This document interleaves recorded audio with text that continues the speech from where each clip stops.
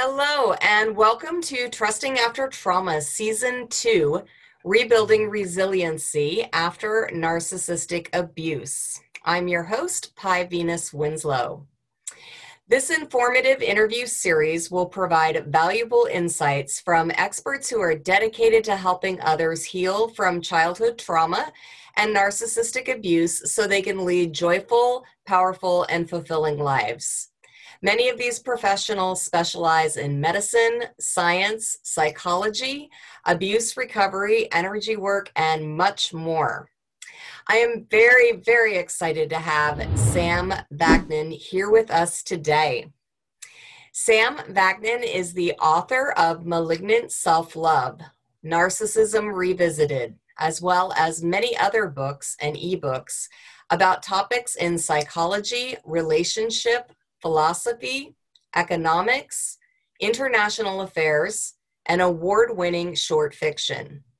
He is visiting professor of psychology, Southern Federal University, Rostov-on-Don, Russia, and professor of finance and psychology in SIAS, CIAPS, Center for International Advanced and Professional Studies. Welcome, Sam. It's a pleasure to have you here today. Thank you so much for joining us. Thank you for having me. The list of the introduction consumed half the interview. I hope we can manage in the rest. We totally can. So, yeah. Sam, you've been studying and researching narcissism for decades. Would you share a little bit about yourself and why you're so passionate about helping victims of narcissistic abuse and people who suffer from narcissistic personality disorder? I've been diagnosed twice with narcissistic personality disorder within the space of a decade. The first time I've been diagnosed, narcissistic personality disorder just made its entry, its appearance in the Diagnostic and Statistical Manual, so no one knew anything about it. The second time hasn't been much better. When I tried to find texts, help, support, anything to cope with this verdict, because narcissistic personality disorder is a verdict. It's akin to learning that you have cancer of pretty terminal phase, or that you have COVID-19 perhaps, I don't know, but it's a verdict, it's a medical verdict. I tried to find, I couldn't find anything. There was nothing, absolutely nothing. I had to either cater to my own needs, become self-sufficient as I've always done throughout my life, or, drown. So I took the first route. I opened the first website about narcissism online, and for 9 years, it's been the only website online. I owned and managed the 6 support groups for victims of narcissistic abuse. I coined the phrase narcissistic abuse, and I coined a lot of the language in use today. Anything from flying monkeys and hoovering, and narcissistic abuse, somatic narcissist, cerebral narcissist. I had to invent all this to cope with the multifarious and nefarious phenomenon that is narcissism. I placed all my writings online early on in 1995, and I was shocked. That was the inception of the internet. I think there were 2 people online maybe. The internet was just starting, just taking off. And my support groups ballooned and mushroomed into 250,000 members within a period of 6 years or 5 years. That proved conclusively, demonstrated conclusively, the depth of the anguish and the distress out there. People didn't have a voice, and they didn't have a voice because they didn't have a language. And they didn't have a language because they didn't have the consciousness. It's a sequence, it's a chain of being. You need to be aware that something is happening. Then you need to verbalize it. To verbalize it, you need a language. I created all these things, essentially. But it put me in an awkward position at the time, because I had been a narcissist administering to the needs of victims of narcissistic abuse, salving their wounds, so to speak, providing succor and support. And I always compare that to a concentration camp commandant who would cater to the needs of Holocaust survivors, more or less. Mm-hmm. It created a lot of cognitive dissonance in the victims, very negative dynamics. Mm-hmm. I was the only source. There was no one else. There was absolutely no one else. I was the only source. If they wanted to integrate into a social safety net or a support network, they had to go through me.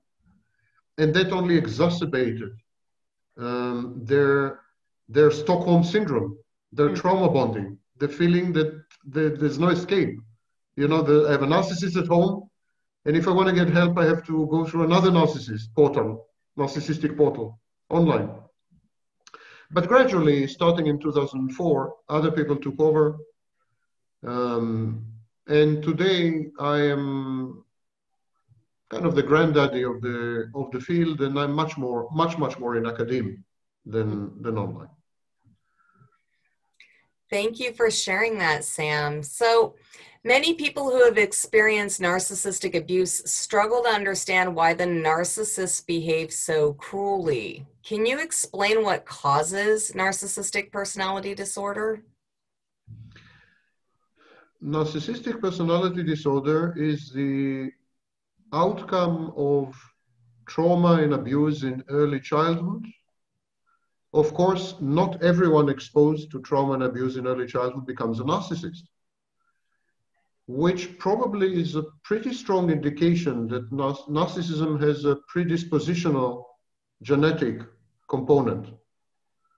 In other words, there is some genetic element in narcissism, exactly as there is and verified genetic component in borderline personality disorder and in antisocial personality disorder, colloquially known as psychopathy. They're all members of the same family. It's called cluster B, dramatic or erratic personality disorders. And there is no reason why only narcissism would not have a genetic component.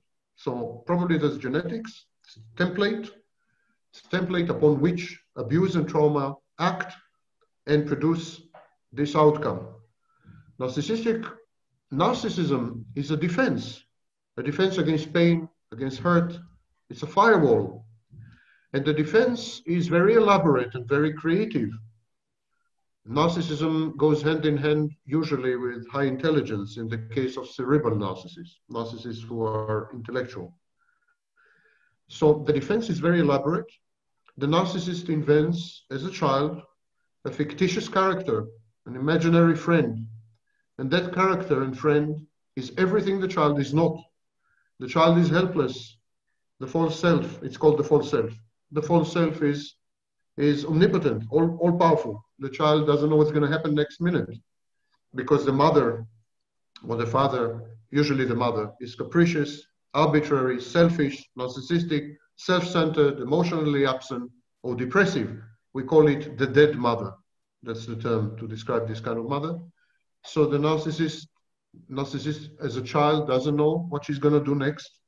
She's manic, she's sometimes psychotic. But the false self is omniscient, knows everything. To cut a long story short, the false self is God.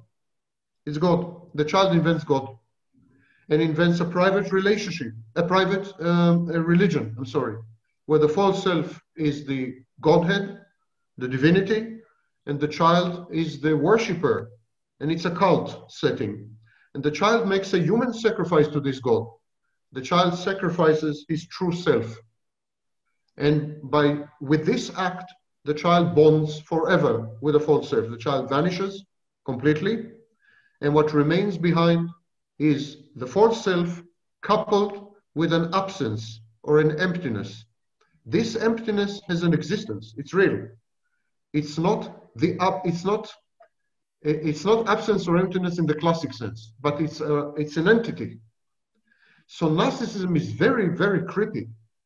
It's the stuff of horror movies, because there is the echoing resonance of a person who used to exist, and is no more, and had been replaced fully substituted fully by a fictitious entity spawned by that person who had vanished.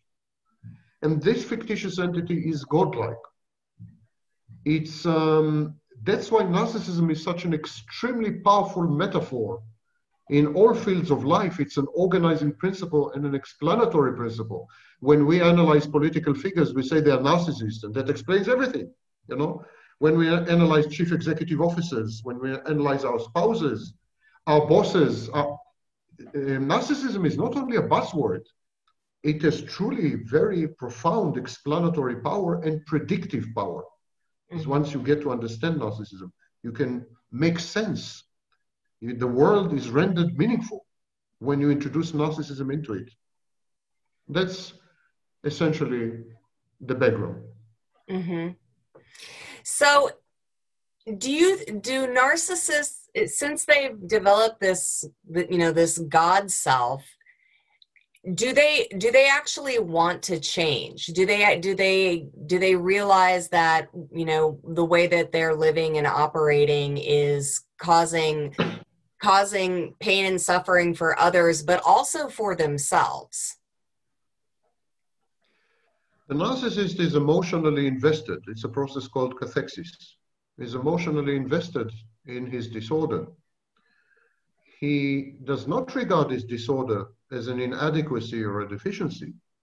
He regards his disorder as the next stage in the evolutionary ladder. His disorder renders him superhuman, or the equivalent of Nietzsche's Superman. He is beyond morals, he is beyond society, he is beyond pain, and he is beyond emotions and beyond empathy. He doesn't consider empathy as a positive thing, or emotions as positive. He considers them as vulnerabilities, as weaknesses. So he has no incentive, definitely not an internal incentive, to change. That people are hurting, they're in pain, and so on. Every human activity has collateral damage. Every human activity incurs unexpected, unforeseen circumstances and costs. And the narcissist casts himself as someone with a cosmic mission, an educator, a change agent, the brightest star in the galaxy, a genius. In other words, he transforms himself into the kind of person who is justified in demanding sacrifices. So like if you're a genius, you're justified in demanding the sacrifices of other people, their time, their resources, their love, their forbearance, their tolerance. You have idiosyncrasies, you're eccentric because you're a genius. So it's okay, these have to be tolerated. But it's far more profound. When the narcissist, let's talk about intimate relationships right now. When the narcissist enters an intimate relationship, he does it in a sequence of stages. The first stage is well known, is grooming and love bombing. During this stage, if we discuss the heterosexual male narcissist, but the gender roles are totally reversed in case of a woman. So just do the math in your head, change the gender pronouns. In the case of a heterosexual male narcissist, he would, in the grooming and love bombing phase, he would take out the father role, a paternal role. He would act the father, the harsh, disciplinarian, strict, tough love, but just father. The father who has the solutions for everything. The father who is protective. The father you can feel safe with and put your head on his shoulder to cry on. He will gradually insinuate himself into your life as a father figure. Normally, narcissists target women with daddy issues. Women who have had very complex, to put it gently, relationships with their fathers, absent fathers, incestuous fathers, and so on. And he will give them a father substitute. And then they establish together something called shared fantasy. Within the shared fantasy, the narcissist is idealized. He is idealized, and the intimate partner falls in love or gets attached or infatuated or bonds or whatever with the idealized figure, not with the real narcissist. All the interactions are with the idealized sphere. The narcissist idealizes the intimate partner. This process is called co-idealization. Mm-hmm. Both parties idealize each other, each for his or her own disparate needs. And then once they had idealized each other, and the narcissist feels safe, he feels what we call object constancy. He feels that he is not about to be abandoned or betrayed or cheated on by his intimate partner. At that point, the father vanishes. There's no trace of the father. And instead, the narcissist becomes a child and tries to force the intimate partner to play the maternal role, the role of a mother, a good enough mother, the mother he has never had. Mm. And he wants her to play this role. Of course, this has two effects. One, sex, it creates sex aversion because the relationship becomes incestuous. It's already incestuous to start with, but it really becomes incestuous when the narcissist infantilizes. So it has a huge impact on sex, and many victims of narcissistic abuse report sexlessness in relationships. The second effect is the narcissist has to make sure, having rendered himself a child, he has to make sure that the new mother will not be like the old mother. He has to, in other words, test her. And to test her, he abuses her. Abuse, narcissistic abuse in the shared fantasy, is his way of ascertaining that the new woman in his life is a real mother, a good enough mother, mother who would love him, never mind what he does, never mind how he misbehaves, never mind how egregiously he tortures her, abuses her, torments her. Because a spouse abandons a spouse, a wife abandons a husband, but a mother never abandons a child. Never mind what the child does. The mother's love is constant and unconditional. The narcissist wants to recreate this within the shared fantasies, and his only way is to push you to the limits, Mm-hmm. to push you to the boundary, to see whether you are really who you claim to be, his new loving mother, or you're faking it. Mm. Will you break up? Will you break down? Are you brittle? Are you fragile and vulnerable? Or are you really a good enough mother who would love him never mind what? This never mind what is the narcissistic abuse. So women react to this in two ways. Many of them absent themselves. They withdraw from the relationship. Either physically, they get involved with charity work, or they become workaholic, or they dedicate all the time to the children and ignore so they absent themselves emotionally, sometimes physically. Mm-hmm. This is one type of reaction. And the other type of reaction is bargaining. Then the woman mourns the death, the broken dream, the demise of the fantasy. She wants it back. So she begins to negotiate with the narcissist. She tries to bargain the child away, to say to the narcissist, the father is much better than the child. Can you bring the father back? Now, narcissists perceive this as coercion, as imposition. And so in the bargaining phase, there's another round of abuse. But this time, the abuse is conscious. And the first type of abuse is compulsive and unconscious. Let's see if you can be a good mother, never mind what I do to you. Mm-hmm. The second type of abuse is intended to push you away, to get rid of you, simply. Because you've made yourself a nuisance. You're nagging, you're criticizing, you're disagreeing. You had become a source of negative narcissistic supply. I want you out of my life. I'm going to abuse you to the point that you will cheat on me ostentatiously, or just pack up your things and leave. Mm-hmm. So there are two types of abuse, not one. Mm-hmm. Different etiology, causation, different motivation, and different behavior. One type is carried out by a spoiled, brattish child, and one type is carried out by a harsh and malevolent father. Mm-hmm. You see what you get yourself into when you enter a relationship with a narcissist. It's mind-boggling, literally. Yeah. Yeah. So for a narcissist to want to get treatment, they need to realize that, you know, that they're conscious of their behaviors, and say they make a choice to get treatment. What are the core issues that make treating narcissistic personality so difficult? Narcissists would come to treatment in two situations. Or their strategies are less efficacious for some reason, they're not working anymore, and they want the therapist to teach them how to be more efficient narcissists. So, and they open the therapy with this statement. You know, I used to be, you know, all women were all over me, and now women, you know, reject me. Can you tell me what to do? You know, they kind of fix me, but as a narcissist. Don't interfere with my essence. Don't change me. That's one type. And the second type of narcissist comes to therapy after a process known as narcissistic mortification. Narcissistic mortification is when the narcissist is faced with humiliation, challenge to grandiosity, abuse, etc., that make it impossible for him to use the full self, destroy his defenses. So he is like a turtle without a shell. He is skinless. Technically, by the way, he is rendered borderline.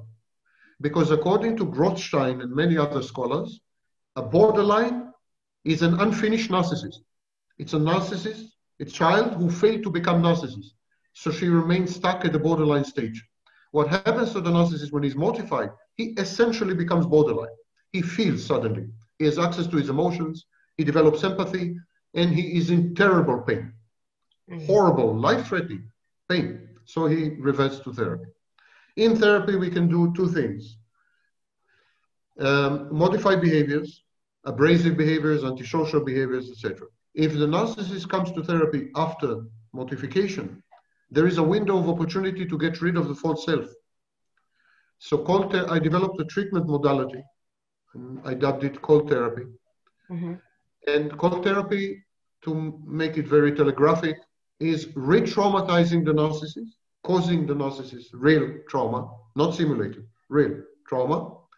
And then when the narcissist is mortified within clinical setting, within therapeutic setting, which is a controlled setting, the narcissist is then mortified and leveraging the mortification to get rid of the false self. Because in the process of mortification, the narcissist is estranged from his false self. He is not in contact with the false self. False self is inactivated and very weak. So it's an opportunity to get rid of it and of the grandiosity and of the need for narcissistic supply, for attention. And that's the maximum we can achieve. Having done this, the narcissist will revert gradually back to all the other narcissistic structures. The only difference being that he will not be grandiose. He will not need other people to tell him that he's a genius and brilliant and perfect and so on and so forth. He will not seek such attention and supply and feedback. He will not coerce people to collaborate with him in his fantasies. He will not become aggressive if you deny him supply. All this is gone after cold therapy. But all the rest is there. No empathy, no access to emotions. The entire sequence of romantic relationship that I described. Narcissistic abuse, it's all there. These are features of narcissism that can never be taken away. And they can never be taken away for a simple reason. They work. They work for two reasons. They worked in early childhood. These are where positive adaptations, they allowed the narcissist to survive severe abuse and trauma. So he sees great value in them. He doesn't want to get rid of them. These are weapons in his arsenal.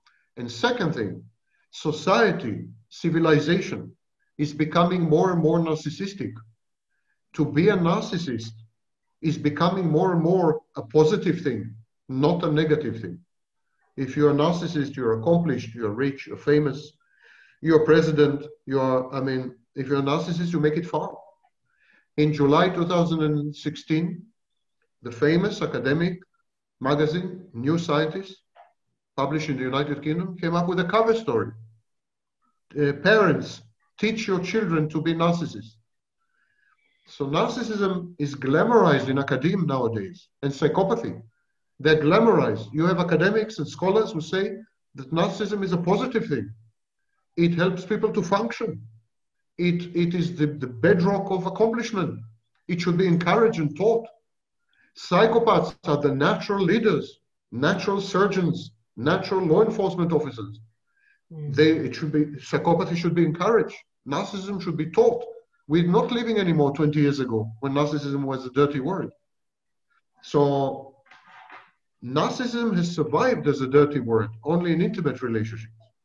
But narcissists outside the intimate relationships, they are making it big time. They're pillars of the community. And they correctly attribute their success to their narcissism. They're right about this. It's not counterfactual. It's the truth. Why get rid of it? If I were asked to treat Donald Trump, what on earth could I have told him? Don't be a narcissist. Why, Mr. Vaknin? Why should I not be a narcissist? I'm president of the United States. I'm rich. I'm married to a gorgeous woman. I have loving children. Give me one good reason to give this all up. And you know what, Mr. Vaknin? Everything I've ever accomplished in my life is directly and only attributable to my narcissism. I had no other advantage except this. He's right. Yeah. Wow. So for those of us, for those watching who have loved ones with narcissistic personality disorder, I mean, obviously treatment, cold therapy treatment can resolve some issues, but as you mentioned, not all of them. And so what would be the best advice that you could give our audience who may be struggling with a narcissist who is either reluctant to get treatment or reluctant to change? How does somebody who loves a narcissist, what advice do you have to give them? Let's start with the basic fact that the overwhelming vast majority of people who say that they are living with a narcissist are not living with a narcissist.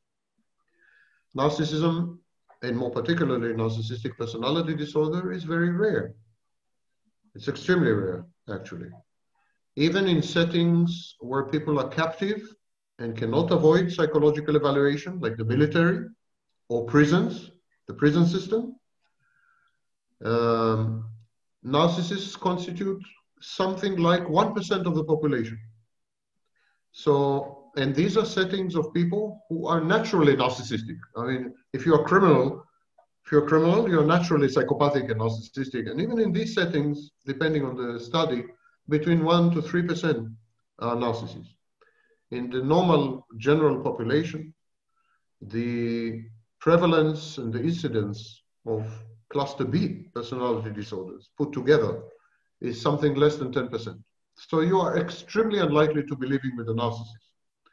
But you're likely living with someone who you find to be unpleasant, abusive, counterproductive, destructive, etc. So someone you don't want to be with.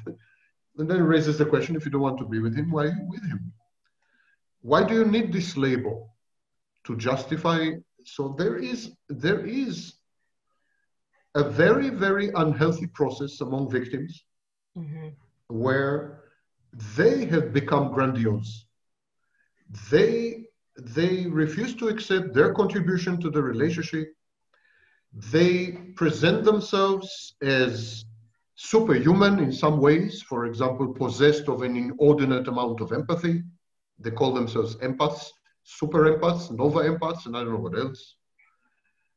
This is an attempt to reframe, and it's a use of something we call alloplastic defenses.